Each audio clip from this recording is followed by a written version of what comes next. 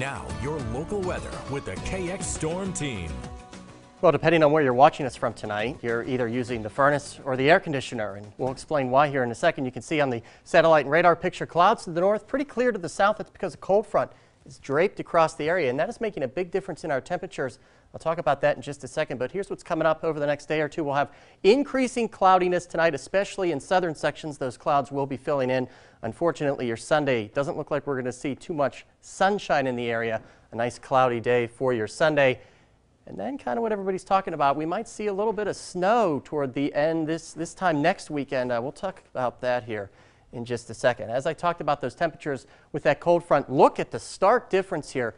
45 in Minot, but near 80 in Dickinson. That cold front pretty much splitting the state in half right now, and it's slowly sagging away, but definitely making a huge difference in temperatures. In terms of temperature change, you can really see it here. 9 degrees colder than it was this time yesterday in Minot, but 25 degrees warmer than it was yesterday in Dickinson. So those southerly winds with that cold front are really rushing in to warm things up, but it is going to cool off here, and we'll explain why right now. That's because of the upper air pattern. You can see this is a huge dip in the upper levels of the atmosphere, and what that's allowing the atmosphere to do is filter in cold Canadian air. And as we put this into motion, you can see that this dip in the jet stream doesn't go anywhere fast.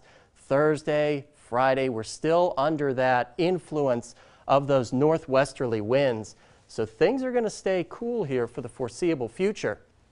That's why the Climate Prediction Center, in the next 6 to 10 days, it looks like the whole region has an excellent shot at below normal temperatures. That's what this deep purple means.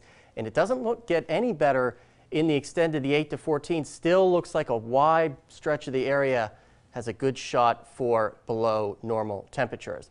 In terms of rainfall this week, I don't think we're going to see any particular day that's a complete washout. Most days will be of the scattered variety. This looks a little bit more menacing as it is as we put this into motion through Tuesday. Wednesday, I think things clear out. Second half of the week looks good, but as we get toward the second half of the week here, you can see that by Saturday morning, there's a little bit of white showing up there toward the Crosby area. And as we go through the day on Saturday, that fills in so that the Minot area could be looking at some wet snow mix in on Saturday. Temperatures tonight will be seasonable for this time of year. They will rebound not too much because of that cloud cover tomorrow, just mid-50s, upper 40s to the north. Today is the first day of fall, and why is that? It's because today's the autumn equinox, and that's because the sun's rays directly over the equator. Sun's rays slowly sinking toward the southern hemisphere, limiting our daylight as we go through the rest of the year. So here's your forecast tonight for Bismarck, 43 degrees. Don't think any rain in the southern area tonight, but up north in Minot and Williston, 37 degrees. Think we could have a chance for a stray shower, especially west towards Williston. And your extended forecast looks like this. Again, a chance for a stray shower or sprinkle pretty much every day this week. And then if you look at the Minot and Williston temperature there on Friday, 49 degrees.